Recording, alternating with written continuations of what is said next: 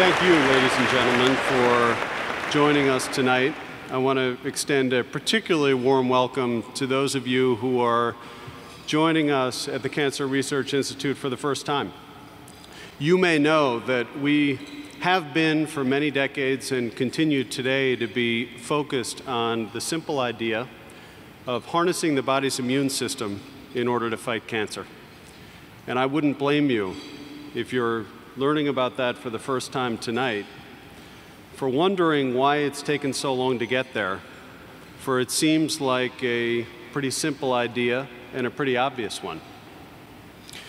But the reality is that harnessing the body's immune system to fight cancer is highly complex and sophisticated, and has taken generations of scientists, many of whom have been funded by the Cancer Research Institute, to learn the secrets of the immune system, how it works, and how it reacts to different cancers.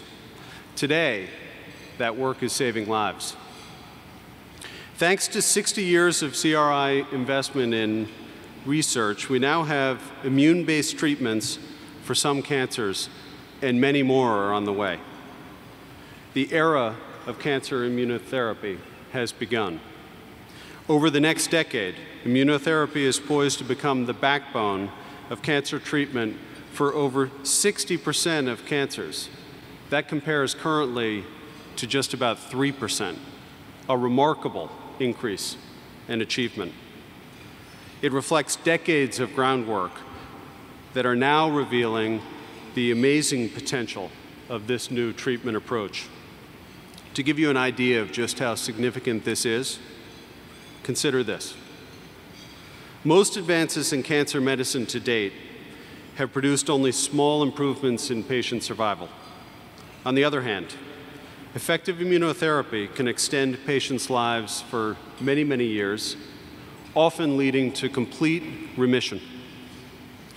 Some of those patients who have been lucky enough to benefit from that treatment are with us here tonight, and I'd like to introduce them. As I do, I'd like to ask you to do two things. Stand, and then, to the extent I mispronounce any names, belt out corrections. Let's start with Sharon Belvin.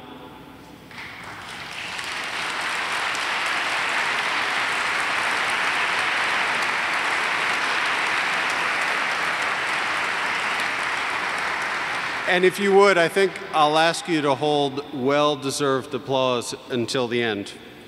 Christine Sable, Donald Foley. Sharon, please remain standing. Elise O'Brien, Kevin Lankes, Jean Ogle, Mary Elizabeth Williams, and finally, our newest and youngest immunotherapy success, Emily Whitehead, whose story you'll hear about shortly.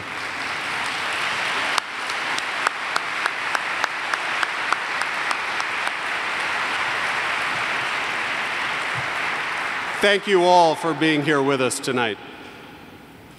These amazing people who have joined us are just the beginning of immunotherapy's success.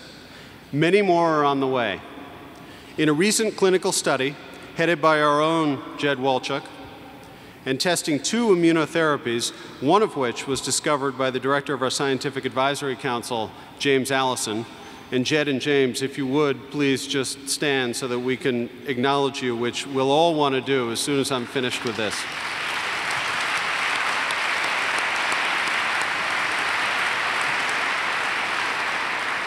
In this study, more than half of patients with advanced melanoma who were treated with the optimal dose experienced dramatic remissions. More than half, which is an amazing advancement. Compare this to the 5 to 20% responses usually seen with other treatments of this type of cancer, which are temporary and do little to reduce mortality. Results like this demonstrate the amazing progress that we're making in our vision to conquering all cancers. But there's still much work that needs to be done to optimize these treatments so that we can help more people and treat more cancers.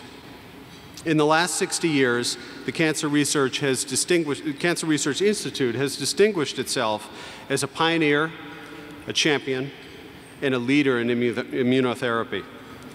We'll continue leading the way by funding the best science and finding new solutions to the challenges ahead. Together with our partners, supporters, researchers, and all others who help us do what we do, we will conquer all cancers. Thank you again for joining us tonight, for your support. Your generosity saves lives, and now we're going to show you just one example of how.